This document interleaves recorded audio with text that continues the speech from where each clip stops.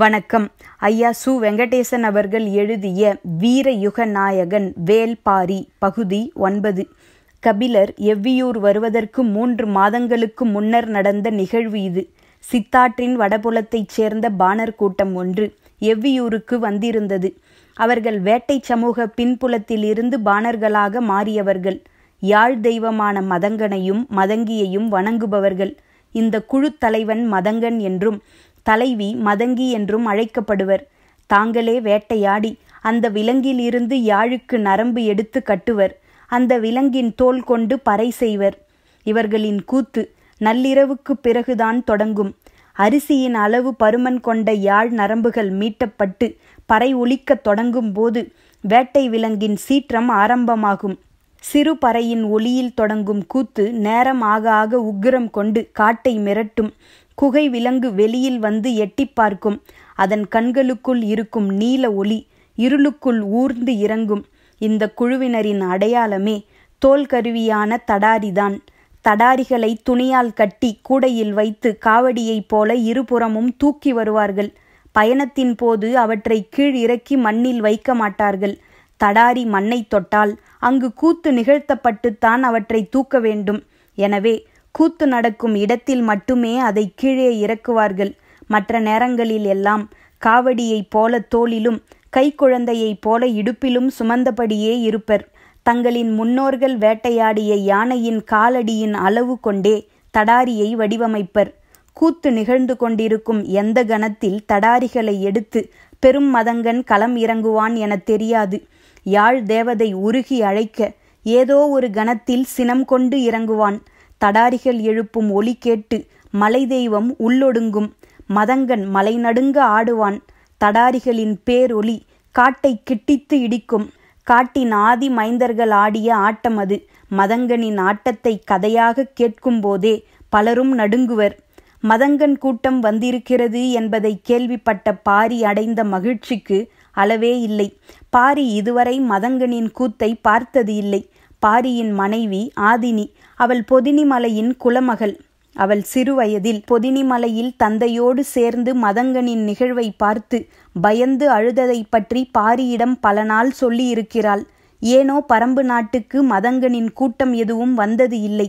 நீண்ட காலத்துக்கு பிறகுதான் பாரி கேள்விப்பட்டான் சித்தாற்றங்கரையில் இருந்த நெட்டூர் மலையை சோழன் கைப்பற்றிவிட்டான் என்று. அந்த மண்ணின் மகா கலைஞர்களான மதங்கர்கள் இப்போது அவனது கடல் பணிகளுக்கு ஏவல் வேலை செய்து கொண்டிருக்கின்றனர். யாழ் இசையின் பெருந்தேவிகளான அந்த குலப்பெண்கள் சோழ அரண்மனையில் விரலிகளாக மாறி கிடக்கின்றனர். பேரரசை உருவாக்கும் கனவுக்கு எண்ணற்ற இனக்குழுக்கள் இரையாக்கப்பட்டுவிட்டன. மதங்கர் இனமே முற்றிலும் அழிந்து போய்விட்டது என நினைத்து கொண்டிருந்த பாரிக்கு தப்பி பிழைத்த அந்த பாணர் குழுவை பார்த்ததில் அடைந்த மகிழ்ச்சிக்கு அளவே இல்லை. பாரிக்கு 2 மகள்கள். மூத்தவள் அங்கவை, இளையவள் சங்கவை. சிறுமியின் விளையாட்டை இன்னும் தொலைக்காமல் இருக்கும் சங்கவையை விட 6 ஆண்டுகள் மூத்தவள் அங்கவை. பாரியின் குலக்கொடி. தந்தையின் எண்ணத்தை அவரது கண்களில் இருந்தே கண்டறிந்து விடுவாள். தாய் ஆதினிக்கு அங்கவையின் மீதான ஆச்சரியம் எப்போதும் நீங்கியது இல்லை. தான் அறியாத பாரியை இவள் எப்படி கண்டறிகிறாள் என எத்தனையோ முறை நினைத்திருக்கிறாள். உனது சொல்லைத்தான் தந்தை கேட்பார் என ஒரு முறை கூட சொல்லியது இல்லை. ஆனால் தந்தையைப் போலவே நீயும் சொல்கிறாயே எனச் சொல்லாத நாள் இல்லை. எது ஒன்றையும் அவளின் கண்கொண்டு பாரி பார்ப்பதும் பாரியின் எண்ணம் கொண்டு அங்கவை யோசிப்பதும் எப்போதும் நடக்கும் நிகழ்வுகளாகிவிட்டன. ஒரு நாள் நண்பகலில் அருவிக்குளியல் முடித்து உணவுக்கு காத்திருந்தனர். சமையல் தயாராகி கொண்டிருந்தது. அருகில் இருந்த பாறையின் மீது ஏறி முடிகள் காய சுடுவையில் தாங்கி நின்றான் பாரி. சிறு துணியால் தலை துவட்டியபடியே ஆதினியும் அங்கவையும் பாறை ஏறி வந்தனர். என்ன பார்த்து கொண்டிருக்கிறீர்கள் தந்தையே என கேட்டாள் அங்கவை. குரல் கேட்டு திரும்பாமல் கண்டுபிடி என்றான் பாரி. எதிரில் விரிந்து பறந்த காடு. பின்புறம் கேட்கும் அருவியின் ஓசை. எங்கும் சிறகடித்து திரியும் பறவைகள். அவ்வப்போது வீசிச் செல்லும் காற்றின் சலசலப்பு என அனைத்தையும் பார்த்தனர் ஆதினியும் அங்கவையும். பதிலுக்காக காத்திருந்தான் பாரி. ஆதினி சொன்னால், எங்கும் பறவைகளின் குரல் கேட்கிறது. ஏதாவது ஒரு பறவையின் குரலில் துயரத்தின் சாயல் வெளிப்பட்டிருக்கும். அதைத்தான் நீங்கள் கவனித்து கொண்டிருக்கிறீர்கள் என்றாள். அங்கவையோ, இல்லை, தந்தை வேறு ஒன்றை பார்த்து கொண்டிருந்தார், அதை நான் கண்டுபிடித்து விட்டேன் என்றாள். சொல்லும்போதே அவளது முகத்தில் வெட்கம் பூத்து நின்றது. பாரி அவளை உச்சி முகர்ந்தான். ஆதினிக்கு கோபம் வந்தது. அவள் எதை சொல்கிறாள்? நீங்கள் எதை பார்த்தீர்கள்? சொல்லுங்கள் என்றாள் சற்றே பொறாமையுடன். அங்கவை சொன்னாள், அம்மா, அதோ அந்த மூலையில் சந்தன வேங்கை மரம் நிற்கிறது பாருங்கள், தந்தை அதைத்தான் பார்த்து கொண்டிருந்தார் என்றாள். இப்போது ஆதினி முகத்தில் வெட்கம் ஓடியது. இவ்வளவு நேரம் அந்த திசையை பார்த்து கொண்டு நின்றது அதனால்தானா என்றாள் ஆதினி. ஆம், நம் மகளையும் காதல் அழைத்துச் செல்லும். அதற்குள் நாம் அவளுக்கு செய்ய வேண்டியவற்றை சிந்தித்து கொண்டிருக்கிறேன் என்றான் பாரி. என்ன அது என ஆர்வத்தோடு கேட்டாள் ஆதினி. நிலமெங்கும் அறியப்பட்ட பெரும் புலவர்கள் பரணரும் கபிலரும். அவர்களில் ஒருவரேனும் பரம்பு நாட்டுக்கு வரமாட்டார்களா என பல நாட்கள் விரும்பியிருக்கிறேன். அந்த விருப்பம் இன்று வரை நிறைவேறவில்லை. என் மகள் மனமுடித்து செல்வதற்குள் அவர்கள் வரவேண்டும் என்று மனம் ஏங்குகிறது. அவர்கள் எழுத்து கற்றவர்கள். அவர்களிடம் இருந்து என் மகளும் என் மக்கள் சிலரேனும் எழுத்து கற்றால் எவ்வளவு நன்றாக இருக்கும் என்றான் பாரி. அது எனக்கான உங்களின் விருப்பம் தந்தையே. அதைவிட ஆழமான ஆசைகள் உங்களிடம் உண்டு. அவை நிறைவேற வேண்டும் என்றுதான் நான் விரும்புவேன் என அங்கவை சொன்னாள். பாரியே சற்று வியந்து, எதை சொல்கிறாய் எனக் கேட்டான். அங்கவை சொன்னால், பரம்பு நாட்டில் முழங்காத பறை இல்லை, ஆடாத கூத்து இல்லை, மீட்டாத யாழ் இல்லை. ஆனால் மதங்கர் கூட்டம் இந்த மண்ணை மிதிக்கவில்லை என்ற ஏக்கம் நீண்ட நாள் உங்களின் ஆழ் மனதில் உண்டு. உங்களோடு அமர்ந்து அந்த விசையையும் கூத்தையும் நான் காண வேண்டும். அதுதான் எனது ஆசை என்றாள்.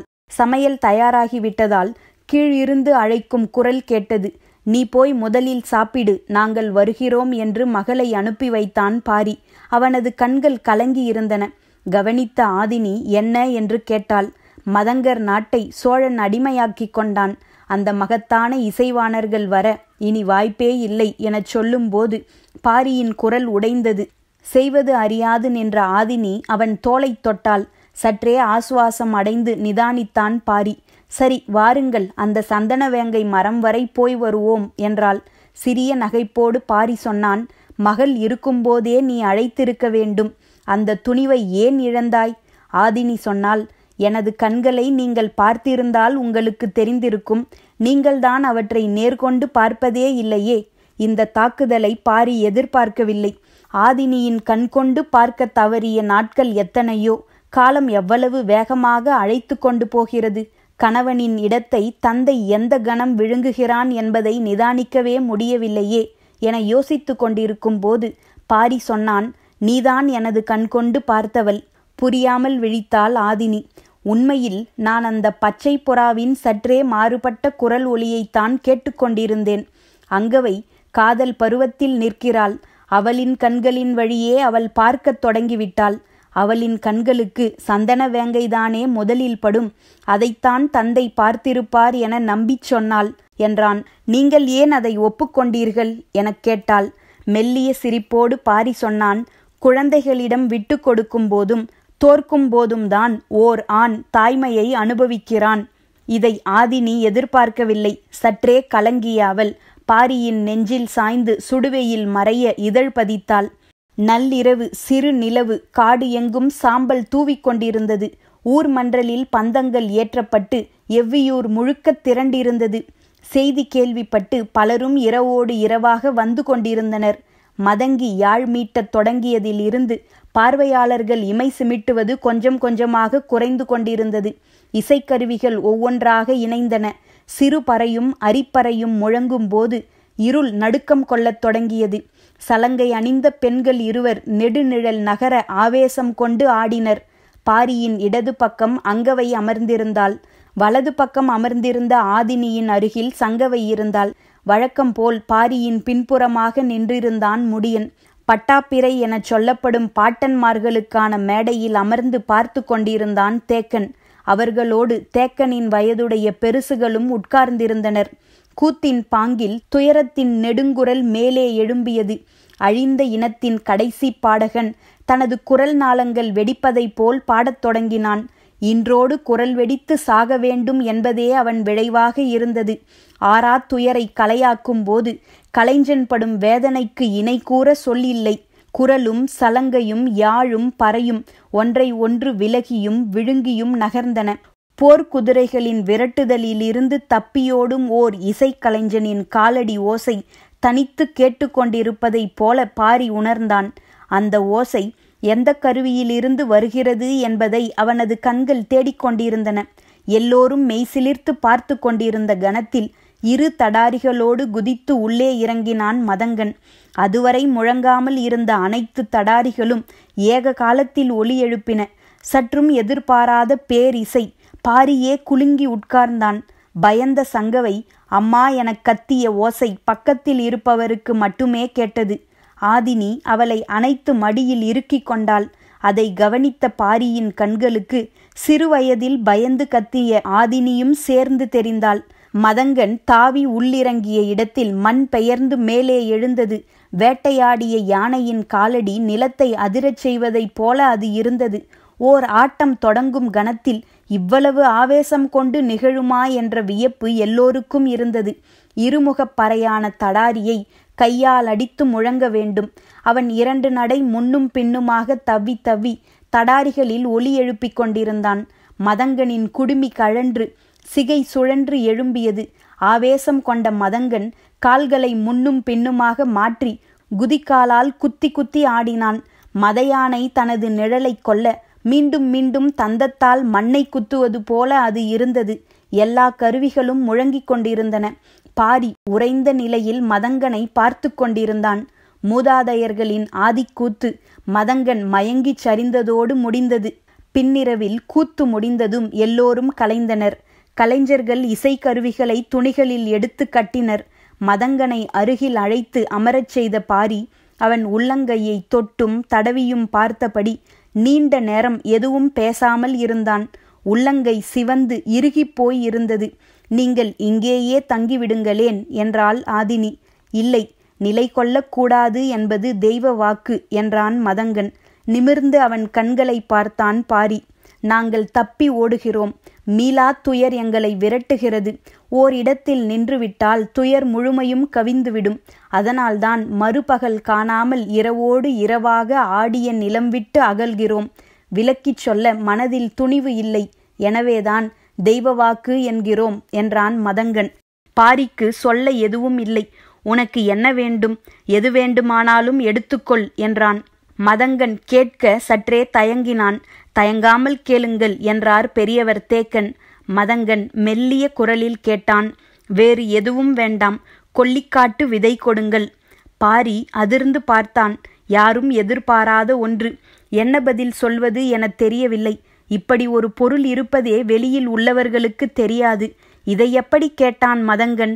நீடித்த மௌனம் கலைத்து தேக்கன் சொன்னான். பரம்பின் ஆதி பொருட்கள் குலம் தாண்டக்கூடாது என்பது குலநாகினி வாக்கு. வேறு எது வேண்டுமானாலும் கேளுங்கள். குலநாகினியின் வாக்கு காப்பாற்றப்படட்டும். நாங்கள் புறப்படுகிறோம் எனச் சொல்லி வேறு எதுவும் கேட்காமல் மதங்கன் எழுந்தான். அவன் உள்ளங்கை பாரியிடம் இருந்தது. தடாரியை அடித்து அடித்து வடுவேறிய கை.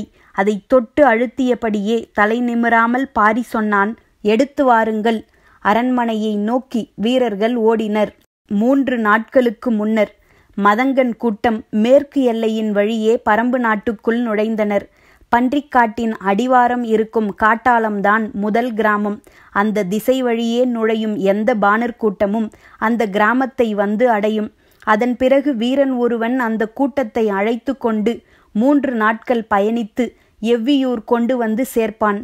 அப்படித்தான் இவர்களும் வந்தார்கள். வரும் வழியில் கூட்டத்தில் இருந்த பெண் ஒருத்தி மயங்கிச் சரிந்தாள். என்ன என அழைத்து வந்த வீரன் விசாரித்த போதுதான் தெரிந்தது. ஆகாரம் இன்றி தொடரும் 4ஆம் நாள் பயணம் இது என்பது. குடுவையில் இருந்த நீரை தெளித்து அவளை எழுப்பினர். பக்கத்தில் கிராமம் எதுவும் இல்லை. உணவுக்கு என்ன செய்யலாம் என யோசித்த வீரன் சிறிது தொலைவில் இருந்த குளத்துக்கு அழைத்துச் சென்றான். மதங்கன் கூட்டமும் ஆவலோடு போனது. குளக்கரையை அடைந்ததும், நீங்கள் உட்காருங்கள், நான் மீன் பிடித்து வருகிறேன் என்றான். கையில் வலை இல்லை, குத்தீட்டு இல்லை. எதை வைத்து மீன் பிடிப்பாய் என மதங்கன் கேட்டான். இடுப்பு துணியில் முடிந்து வைத்திருந்த சிறிய காய் ஒன்றை எடுத்து காட்டினான் வீரன். இதை வைத்து எப்படி மீன் பிடிப்பாய் எனக் கேட்டான் மதங்கன். பாருங்கள் என்று சொன்ன வீரன் அந்த காயை அருகில் உள்ள கல் மீது வைத்து தட்டினான். அது இரண்டாக உடைந்தது. ஒரு துண்டை எடுத்து இடுப்பு துணியில் முடிந்து கொண்டான். மறு துண்டை கல்லால் தட்டி பொடி பொடியாக ஆக்கினான். அதை துளியும் மிஞ்சாமல் எடுத்து குளத்தில் தூவிவிட்டான். அவன் தூவிய இடத்தை பார்த்து கொண்டிருந்தான் மதங்கன். நீர் சிறிது கலங்க ஆரம்பித்தது. சிற்றலைகள் தோன்றின. வீரன் சொன்னான், இது கொல்லிக்காட்டு விதை, காக்காய் கொல்லி விதை என்றும் சொல்வோம். அதை மீன்களும் பறவைகளும் விரும்பி தின்னும். பிறகு சிறிது நேரத்திலேயே மயக்கம் அடைந்துவிடும் என்றான். மதங்கன் ஆச்சரியத்தோடு கேட்டான், மீன் எப்படி மயக்கமடையும்? அதோ பாருங்கள் என்றான் வீரன். மதங்கன் அந்த இடத்தை பார்க்க மீன்கள் மேலும் கீழுமாக சுழன்றும் பிறண்டும் நீந்தி கொண்டிருந்தன. பெருமீன் ஒன்று வாளை மட்டும் மெல்ல அசைத்தபடி மிதக்க ஆரம்பித்தது. வீரன் உள்ளே இறங்கி ஒவ்வொன்றாக எடுத்து கொடுக்க ஆரம்பித்தான். வாய் பிளந்து நின்ற மதங்கன் அதை வாங்கினான். 8 பேருக்கு தேவையான மீன்களை எடுத்த பிறகு வீரன் கரையேறினான். இன்னும் சில மீன்கள் மிதந்து கொண்டிருந்தன. நமக்கு இவை போதும், அவை சிறிது நேரத்தில் மயக்கம் தெளிந்து நீருக்குள் சென்றுவிடும். அதுவரை பறவைகள் எதுவும் கொத்தாமல் பார்த்து கொள்ளுங்கள் என்று சொல்லிவிட்டு நெருப்பு மூட்ட தீக்கல் எடுக்கச் சென்றான் வீரன். மதங்கன் பார்த்து கொண்டே இருந்தான்.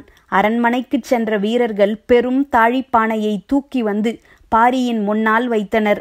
மதங்கனின் கண்கள் ஆச்சரியம் நீங்காமல் பானைக்குள் பார்த்தன. அதே காய்கள். பாரி சொன்னான், எவ்வளவு வேண்டுமோ எடுத்துக்கொள்ளுங்கள். தேக்கனின் மனம் பதறியது. ஆதினிக்கு என்ன சொல்வது என புரியவில்லை. குல வழக்கங்களை மீறும் இடங்களுக்கு சாட்சியாக நிற்பவர் யாராக இருந்தாலும் உள்நடுக்கம் கொள்வர். எல்லோருக்குள்ளும் ஒருவித அச்சம் உண்டானது. இறுக்கமான அந்த சூழலில் மதங்கனின் 2 கைகளும் தாழிக்குள் இருந்து கொல்லிக்காட்டு விதையை கை நிறைய அள்ளின. தடாரி பேரொலி எழுப்பிய போது உணர்ந்ததைப் போல பல மடங்கு நடுக்கத்தை இப்போது உணர்ந்தனர். பரம்பின் குரல் ஒலிக்கும்.